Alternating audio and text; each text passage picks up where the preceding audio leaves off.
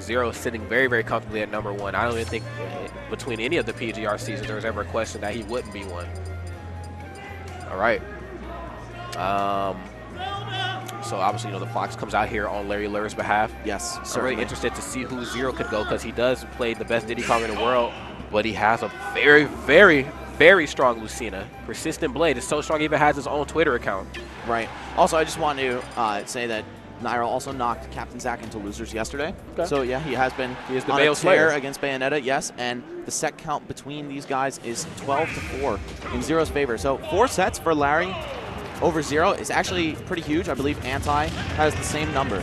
Okay. So this is definitely something tough for Larry or for Zero to overcome. But recently he's been doing real well in this matchup. Got to know how to fight versus both of these two characters here. Banana Peel stuffing out the Fox, losing fresh out the gate, looking to get him off stage, and that he does. And there's pressure from Zero, just so fierce at the edge, knowing that Fox has to commit to one of those very predictable and linear recovery options. And it doesn't help that both of these two characters are combo food. Yes, for sure. And I feel like Fox's combo game on Diddy is actually a little bit stronger than the reverse. You see a lot of dash attacks, up tilts, up airs, really working on Diddy Kong. Uh-oh, pretty high up there. Yeah, gets the forwarder that time. Okay, catches him with the down tilt. Nice air dodge on Zero's behalf. Yeah, but the frame traps from Larry, a little bit too clean. If you air dodge the up air, you got the Nair waiting for you immediately. There it is, but that defense was very clean as well, punishing the dash attack and getting Larry off stage.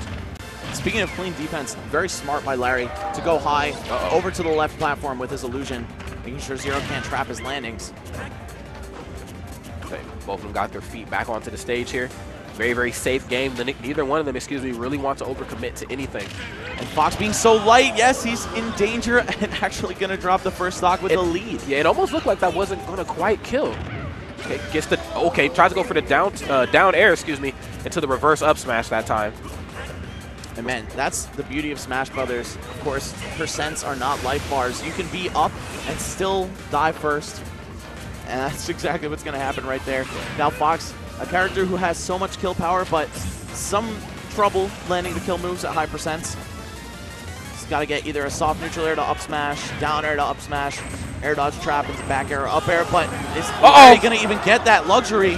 Okay, 3 Fox losers in a row, stuffed out by the forward air. Just throwing out a hitbox is keeping Larry LURR off stage. It's so difficult for him to try to get his feet back planted again. Zero just doesn't stop, man. Once the bleeding happens, there's just not too much you can do. And he's barely hit Zero since he lost his first stock. Yeah. Larry was looking so good before, but now kind of grasping at straws for this kill. Oh, God. Dunk. Yes. Oh, God. Wow. TSM Zero. What a monster. If he sees you off stage with no jump, man, this is definitely the spike guy with Diddy Kong. Clouds, beware. Yeah. Fox, pretty much just as easy, if not a little easier, because you get all that warning. Fire! You know, both of these two players can be very aggressive, but one thing I always love about them is, you know, the very opportunist play style that they have. You know, it's safe. It's a very safe gameplay, fresh out the gate, and then towards the tail end, they see that opening and they take it. Right, and you saw Larry kind of falling apart and deviating from that style as he was just looking for up smashes left and right. Oh, God. Toward the end of that match. Oh, I don't know how Zero missed that. I feel like that was curtains, or at least could have been real close, but Larry counting his blessings. Yeah, man. We won't see it happen twice. Yeah, he's like, man, I just got one. You're making me do this again? Right. I'll let you off the hook this time, kid. And Zero keeping the pressure on here, trying to catch a lot of Larry LURR's landings here, but okay, a very quick recovery, catches the get up there with the up tilt. Okay, landing neutral air to dash attack. Some of those bread and butters from Fox, man. That soft air, even if it's not into an up smash, still going to get so much stuff off of it. There's like so many situations where I think Larry LURR won't catch you with the up tilt and it won't convert to up air, and Larry proves me wrong every time. Oh, no way. Almost going to die to that at only 90%. Uh-oh, catches him. Difficult to recover. The run off forward air. Has to, okay, Firefox is back to the stage. Yeah, goes high. Nice stage awareness there to get on that top platform. And even if he didn't go high onto the platform, at least the timing was going to be mixed up by going for up B. Zero was definitely looking for side B. Yes, sir. And committed to the edge guard already. Yep. Okay, Banana Peel back ahead. Okay, and then he tries to use his down special there to reverse it back to him. I'd like to see him do that a bit more. That throws a lot of Diddy Kongs for a loop. Jabs him off the stage. Larry, again, just looking so good at the early stages of the match, but not able to close these stocks out. Are we going to see a 2-stock? No, okay. Not that time. Yeah, I mean, he was already up there in percent, but we've seen it before. Yeah.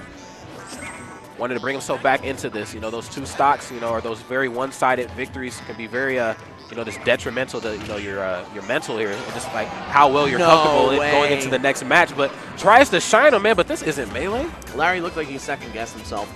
Pretty hardcore once he knocked Zero off the stage there. There were a multitude of ways he could have gotten that done, but that said, there were a multitude of ways Zero could have recovered. And this guy, of course, he's the best in the world for a reason. He's not going to be predictable with how he gets back to the stage. Absolutely not. Okay, no, almost positioned himself properly to catch the ending of that Fox illusion. Zero gets Larry off stage again. Okay, I like the press there, and I like the positioning of the banana peel, and then caught the roll in with the down smash. Just standing up right into the banana.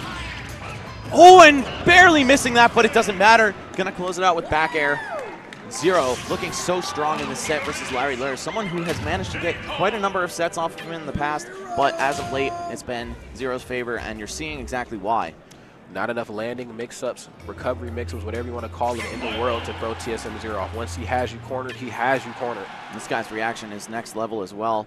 You could bust out all the mix-ups in the world, but if it's something as linear and slow as Fox Illusion or Firefox, you're probably going to get hit by Zero. All right, and that's just not a Smash 4 thing. Like, that's an all Smash game thing. Like, you see that Fox Illusion, you see that Firefox, you get out there and you stick it to him, man. Yeah, your eyes should light up immediately. Oh, wow, and able to just stuff the illusion with neutral air. Now, I've been told in the past when you see a Diddy Kong start going for down tilt, down smash, or they start throwing out Nair in the neutral, that's when they're feeling themselves 110%. Right. That neutral air, so much reward on landing into whatever area you want. Yeah, that means they're very comfortable, but Fox, like we've talked about, you know, they make a lot of Diddy Kongs very uncomfortable. Gets right up off the ledge there, goes for the jab to give himself some space. Interesting enough, you know, Larry's been rolling a lot getting off the ledge there to try to avoid either down tilt or the banana peel, but that time just gets right up and jabs. This time, up smash not going to kill over on the left side, but it's going to do it there. Yep. Oh, wow. Even with the one-time stale and no rage on Zero. Right. The first dose of siege, you got to keep trying. Tries to go for the reverse up tilt. Yeah, multiple perfect pivots in that combo, making sure to get the optimal extension, but Larry just not able to get something crazy off of it. Zero able to trade also with falling forward air, making sure he can force his way back into the fight. Absolutely. And he gets it back here for his troubles that time. Okay, tries to go for a ledge trump, but okay, backs himself out of a corner. Very, very good. You know, I was actually really scared. You know, we've been seeing throughout the course of the day that after the ledge trump, they really put themselves in a rough situation, either on the giving end or on the receiving end. And you can see how Larry is just hesitant to even try going off stage against Zero. And look at that. You get just punished so hard if you're forced into your up B. Zero gonna really blow him out of the water in that set. And like I said, it ain't happening twice, man. You know, you're not going to be able to do that for free, man. He missed it once. He figured out where he was slacking, and he capitalized just there. Zero speedrunning CEO, it seems, as he advances to the winner's side.